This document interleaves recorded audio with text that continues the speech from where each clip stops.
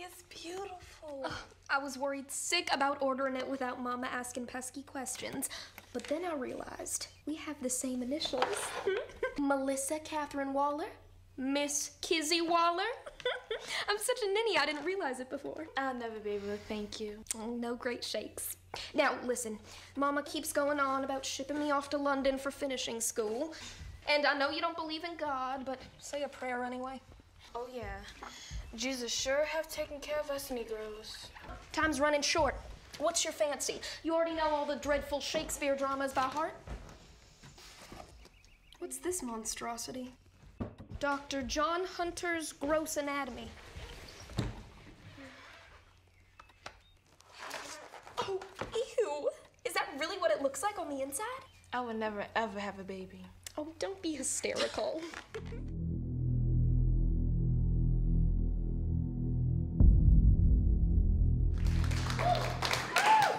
Hi everyone, how's it going? Good?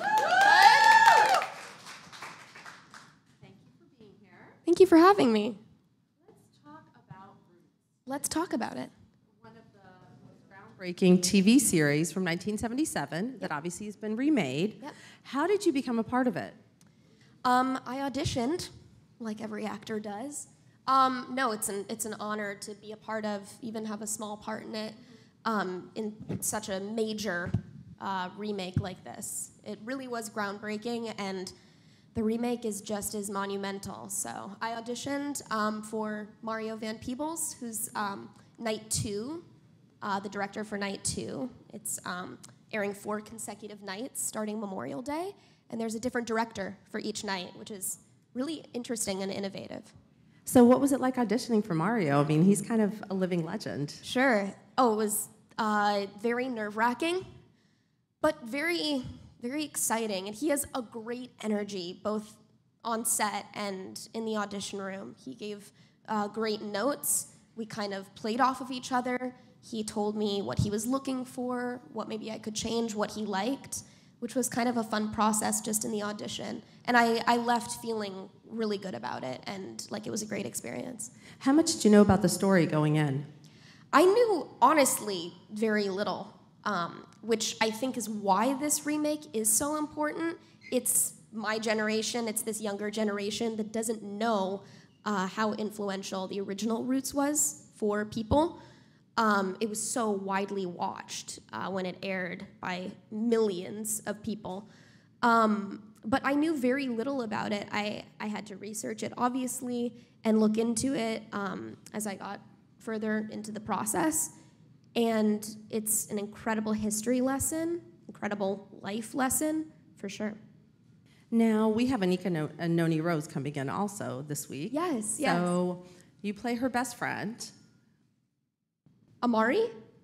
Don't you? She's actually the older version. Oh, she's the Kizzy. older. Okay. I didn't actually work with her, which was what was so interesting. There's so many layers to this. Amari was the teenage version of Kizzy. Of course, because Anika, yeah. That's right, that you saw in the Tell clip. me about your relationship with her, because I think that is really kind of one of the linchpins of the story, what happens between you two. Sure. The characters are very complicated and very layered. Obviously, the situations that they're in are horrific, but it's interesting to see the girls grow up.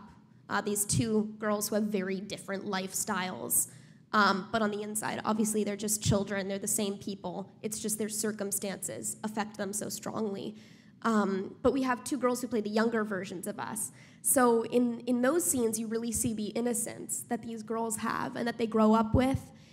And then you see, as they grow up into teenagers, into Life into interferes. our characters, life interferes, circumstances interfere, and people around them heavily influence them, especially my character. And the relationship becomes more of a power play from my character's standpoint. She sees the control she has, I think, over her best friend, who she kind of starts to treat as others do around her, as these adults are doing.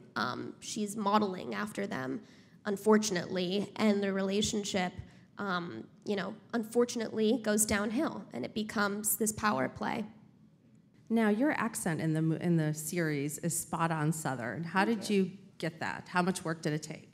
It was a very light Southern accent. Obviously, going into the audition room, I took what I knew and went in there, just going for it with the accent. And then I worked with Mario to kind of perfect it. He pulled it back a little bit, took what he liked, and helped me work on it, which was really nice. And then all the other actors around me were very influential, with just how much dedication everyone had to this and how much work they put into it, knowing how important a story it is. And it's not just a mini-series. I think it's something much more than that. So obviously, every little piece of your character is so important. And obviously, the story is just as relevant today as it was in 1977, given the headlines. Yep. What do you think people will take away from it? Gosh, I hope people take away why this is so important right now, why it's so relevant.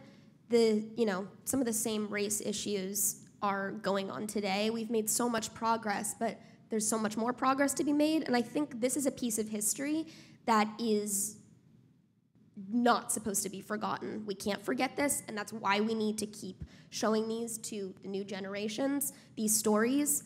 But I also hope people take away the other messages. It's a brutal and horrific story, but it's also, the family aspect is very heartwarming and hopeful.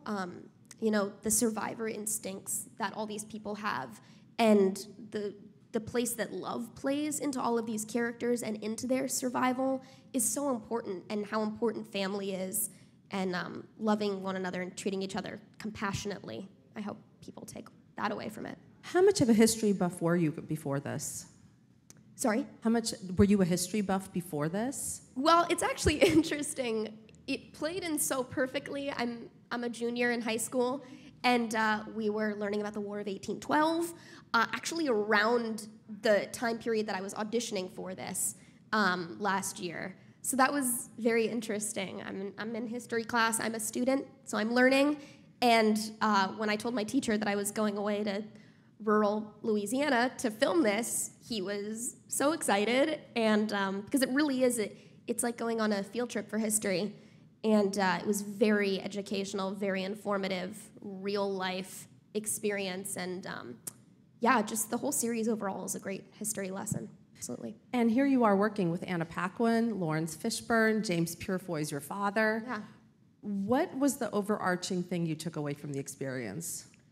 Gosh, absolutely, you're humbled going in to work with such seasoned actors.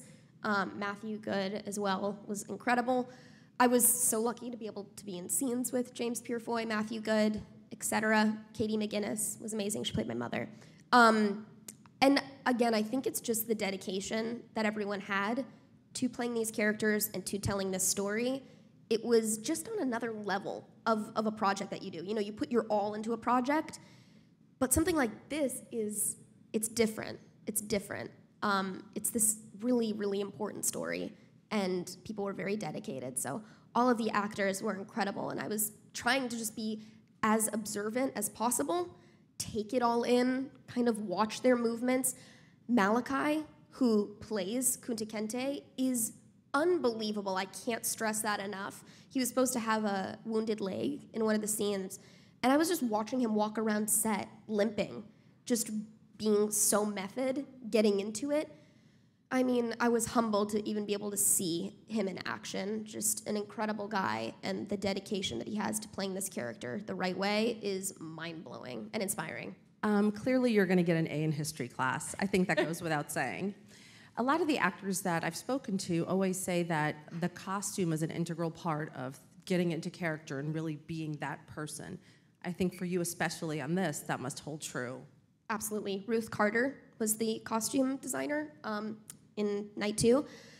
Just amazing. I think when I first went in for that fitting, it became so real. These costumes are very authentic, and they help you get into character. Meaning they're super comfortable, right? Very comfortable. Oh, just the most comfortable. Gosh, I was really. I know you wanted to wear one today, but the rain prevented you. I don't know. I had to wear this. unfortunately. No, they were very authentic. And just like an accent helps you kind of get into character, the costumes did the same thing. You're transformed. And through makeup and hair also, just all of it combined was amazing. And the way that it comes together so beautifully. When I actually watched it, I saw some pieces when I was doing voiceover work. It was so beautiful, and it really looks like a painting in some aspects. The way they've done it is just so authentic and real. You really feel like you're there. And you're only 17 years old. You starred in Dog with a Blog. You have a nail line. I mean, what prompted you to be that, I guess, forward thinking? I mean, I always like to be busy. So if you're not currently working on a project, I like to be doing other things. I'm a full-time high school student, which takes up a lot of time, but I did create a nail line called Make Me Nails, which allows users to create customized nail wraps, and I created it with a woman named Lauren Jones, who's a digital marketing woman who owns her own company, which is also very inspiring. And when I met her, she kind of inspired me to do something like that and be a girl boss. So it's been a really fun experience. We created this company. We have a website and an app, and it's a really fun outlet for young girls to kind of express themselves. When did you first feel the acting bug, so to speak? Well, I was born in Boston, and I grew up in Maine. And when I was in Maine, I did school plays. I did plays outside of school as well when I was really young, 7, 8. And from there, we kind of just decided to come out to Los Angeles for a few months and try it out for pilot season. And that's kind of how it happened, just to, have fun. My dad was originally from out in Los Angeles, so we thought we'd go out there and give it a try. And I got very lucky very quickly. It was actually the writer's strike, which was a terrible time to be out there. Couldn't have picked a worse time. And I instantly got very lucky, and it turned into a longer time period. And then how do you look back on Dog with a Blog?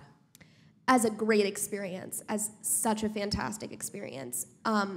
Children's programming is so fun. It's so fun. We have the cutest fans. They're like this. Do they still come up to you? Oh, it's the best. It's the best. So I'm so happy to have had that experience. I worked on Disney Channel for many years as a young person, and that's just any young girl's dream, I think, is to be on Disney Channel. And it was an amazing experience. What great practice to be working like that continually on a show for 3 years. Just amazing experience overall, and a great learning experience. So what do you want to do when you graduate? When I graduate, I'd like to go to college. Really? Great. Actually, I'd love to be in New York, so we'll kind of see how that plays out, but I'd love to be here. But I assume that you want to continue acting as well?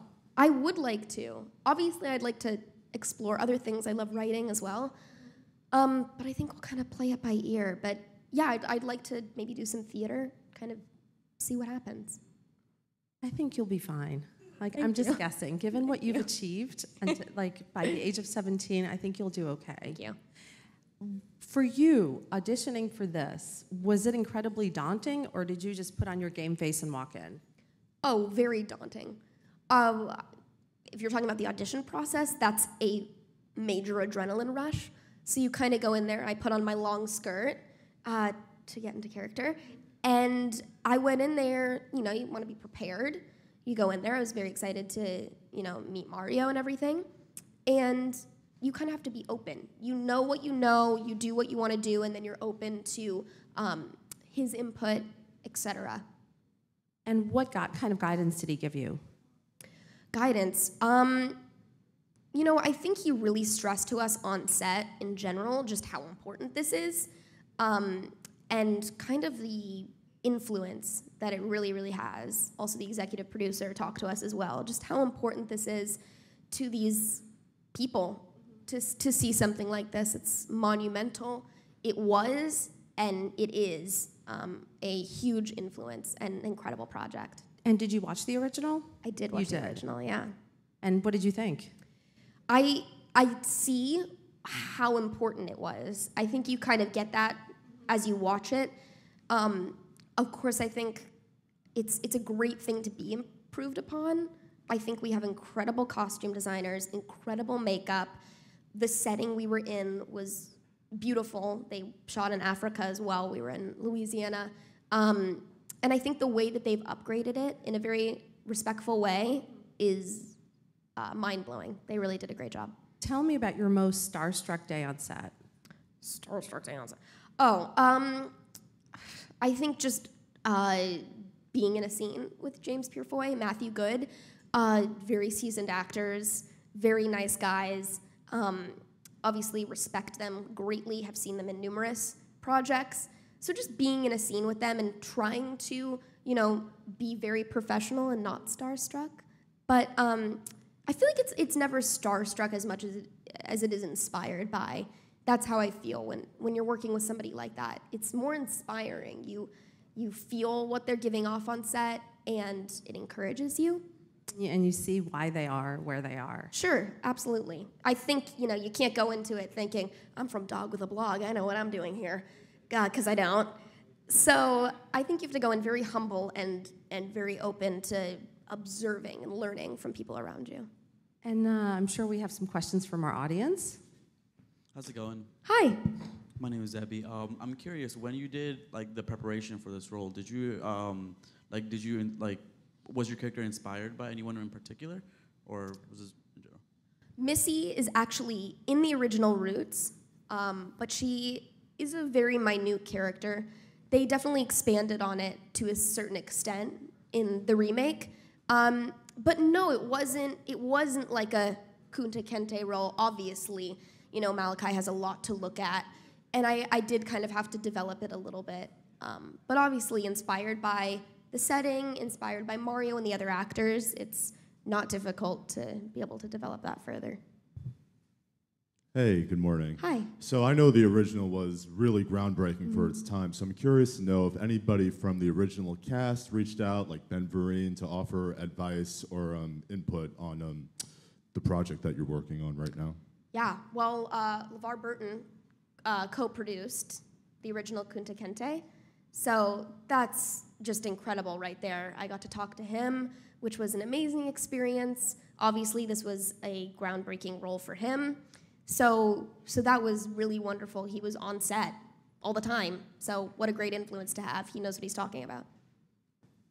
Hey, I love your outfit. Thank you. I have been following online Tim Gunn, who's also a fashionista, has been fencing, and I saw you fence. How'd you get into that? What do you like about it? Yeah, I started fencing when I came out to Los Angeles. We found a place, I think we were just driving by. We saw a place in Burbank that did fencing lessons, and I got into that and I took classes. Obviously as a young person, it's fun to just try new things. I juggle as well, and I took circus classes because I guess why not? And maybe I need to use that skill in the future. I've got it, so I can fence, and I'm ready for any fencing performances in the future. But no, it's really fun. It really gets your aggression out. I'm small but feisty. Hello. Hi. Thank you for being here. It's a pleasure. Thanks. So, which American icon did you look up to that changed the course of history in this country? That resonated with you, that you learned from? American in history. Yeah, it's like civil rights leaders or presidents. Yeah. I think any women in the women's suffrage movement are greatly inspiring, and currently today, which I also think this has so many themes in it, and I think one of them is the way that women were held back as well, is clearly shown in this, and the power play that white men play in that culture, which is very interesting. So Susan B. Anthony is obviously one that comes to mind. People like that are Good choice. Very good choice. And last question, please. Hello. Hi. So I just wanted to know what part of Roots surprised you the most while you were learning and also filming the film, since you were saying that you were learning about it in school, so I'm assuming that this part of history is probably new to you. So what part of it surprised you the most? I think what surprised me the most was really the authenticity of it. I think when we actually got to Louisiana, we filmed on an actual plantation, and I think that played a big role in it, the setting of it. It really set in, really became very real. There were slave cabins, everyone was in costume, and when you're just walking around on set, you really feel like you're there. which was really bizarre but fascinating. And sometimes you can't fathom that this actually did happen, but it did. And when you're in that setting, it feels very, very real. Like scary real, probably. Very scary real. And fascinating. When can we see this? We can see it. It starts Memorial Day. Night 2 airs the day after Memorial Day, and it airs for 4 consecutive nights. On the History Channel. On the History Channel, A&E, and Lifetime. Thank you so much. Thank you. Thank you.